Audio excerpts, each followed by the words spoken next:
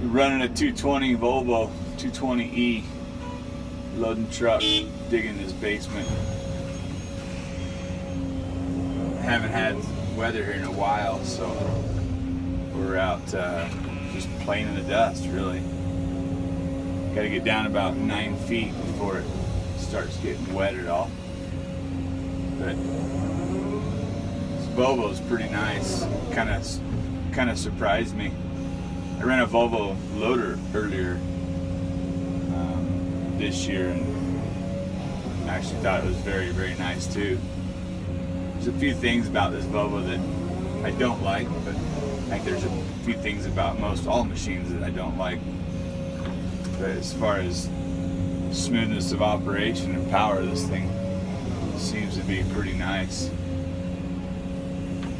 I can understand why Chris over at Let's Dig 18, I can understand why he likes these Volvos. The interior is a little on the plasticky side to me, but for the most part, this thing's pretty dang nice, and it has plenty of power. I like to use the same bucket on the machines as I'm trying them out.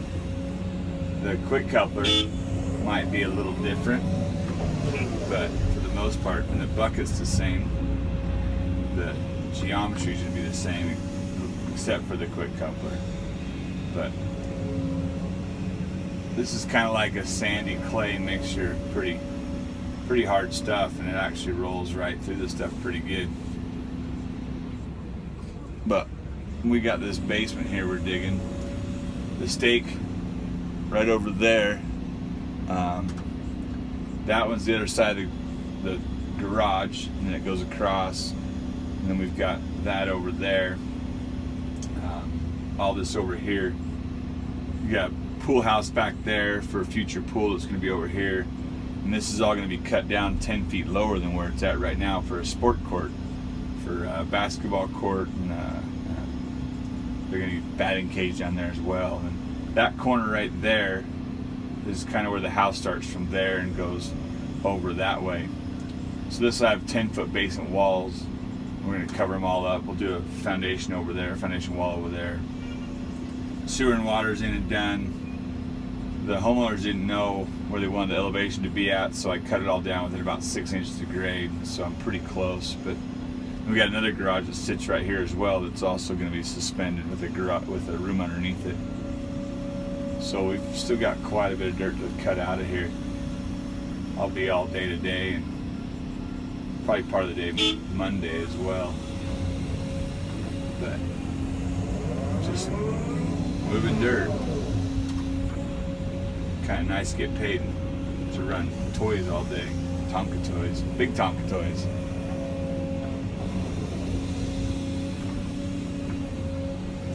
Feels a little light in the back end, which kind of surprised me because it seems like it has a big counterweight. But for the most part, the Volvo makes a pretty strong product.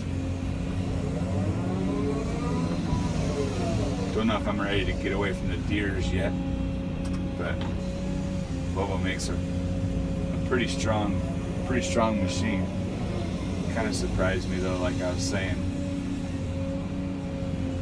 but it seems to have good speed. Seems to be smooth enough, and yeah, it seems to handle things pretty well. Track speed is good.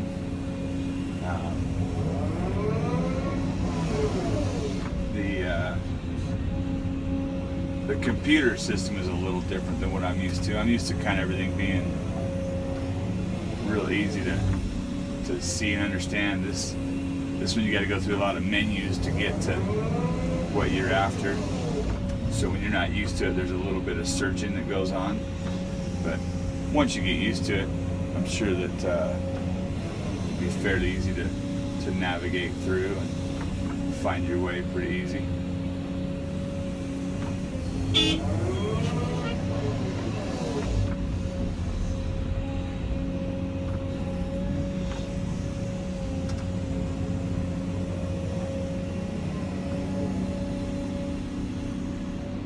Out here in Utah, we haven't had rain for a while, and this dirt is really powdery. You can see how dusty it is, and tracking her out in the street. They're pretty good here about not getting on you as long as you clean it up every day. But yeah, we didn't clean it up yesterday, so let's make sure we clean it up for the weekend for the neighbors and everything. We got 5 or 6 trucks running today. I think I've already loaded out 3, 4, 5. I think I should have, yeah, I got 6. One more just rolled in. So taking about a 35 to 40 minute round to get it out of here and take it to the dump site. But the more trucks we can have, the better off we are, for sure. Haven't really been able to tell how fuel efficient this thing is yet, but we'll find out today at the end of the day what kind of economy this thing gets. I never quite trust the computers 100%. Never seems like they're ever really right on the money. Even though I probably should, I just don't. But this bucket is a CF bucket, so Essential Fabricators. I believe it's owned by Woods companies. But I like the geometry of the bucket, and then the coupler that this particular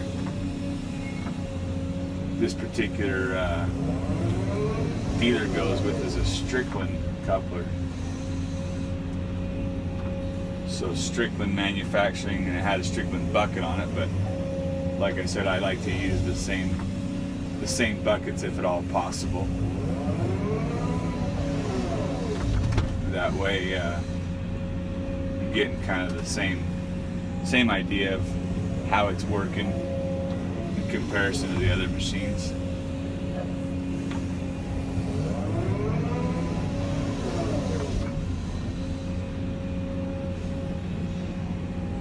It's always nice to know how it stacks up in comparison to the other ones.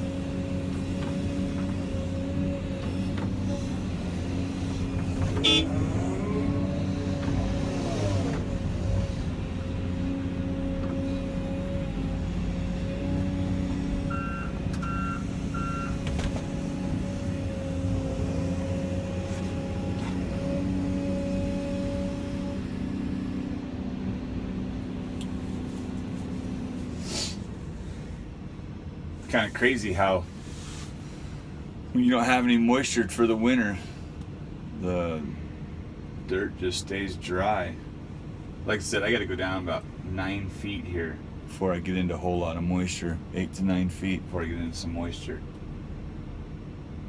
But it is what it is. Got to just keep things rolling. People don't like to pay for water to keep the job sites wet. Sometimes I wish it was more like California, where you were required to keep the dust down. Kind of nice. Kind of nice for everybody involved. Neighbors, truck drivers, operators, helpers, everything. Ground guys, I know that they can't like all the rain, or all the, not rain, but all the dust when it doesn't rain.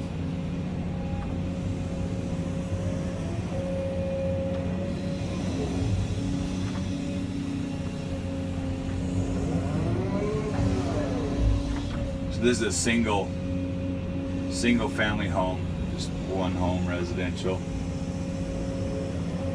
It's about 8,000 square feet on the basement level, which includes the garages, which is what I'm digging out right now.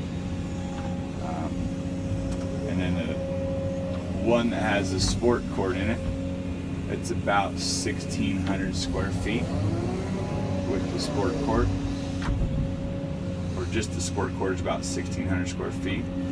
I think the kids are going to be pretty thrilled to have 1,600 square foot gym, especially in the middle of the winter when it's snowing and cold outside. They can come inside, go downstairs and make all the noise they want and have a good time. Something that would be cool as a kid, that's for sure.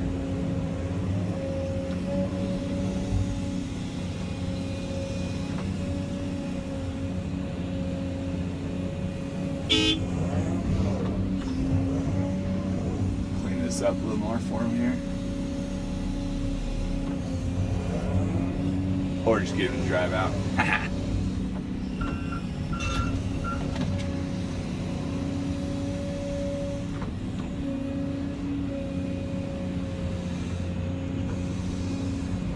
Grading ability on this 220 is so far, it's a little bit different than what I'm used to,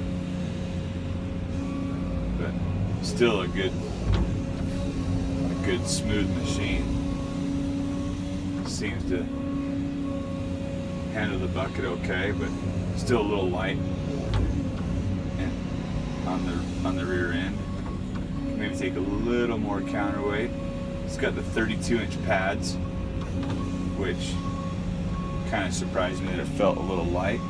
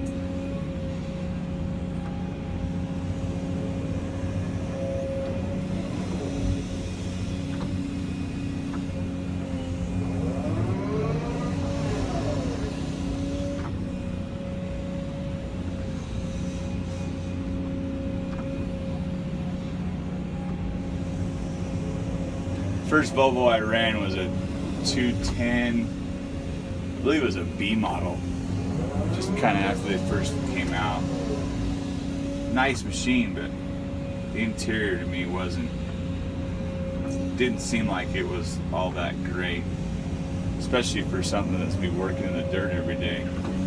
Just kind of wondered how it was going to hold up really as time went on, so kind of worried me a little bit. I ended up, when I was demoing that machine, I actually ended up going with, I believe, a Cat. Is what we ended up buying. But we've tried the Komatsus, we've tried the Kobelcos, kind of tried a bunch of the different machines, and there's some we haven't tried, of course, like the link belts or the Sumitomos or the cases. I think they're all the same, but just kind of stuck with kind of what we know we like. With Komatsu, I've never really liked the Komatsu. They don't seem like they're really all that fast to me.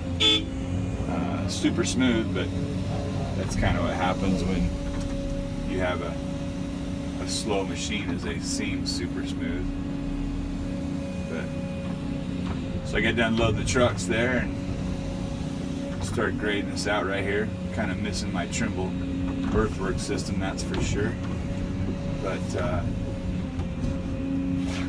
it's all right. We'll get a guy down here and get him check and grade when we go to finish this thing up. But I don't know if you can tell right there or not, but a little on the bouncy side, and I'm pretty well dug in here. But it can't always all be balanced perfectly. So we'll load some more trucks, grade some more dirt here, and keep rolling. Thanks for watching.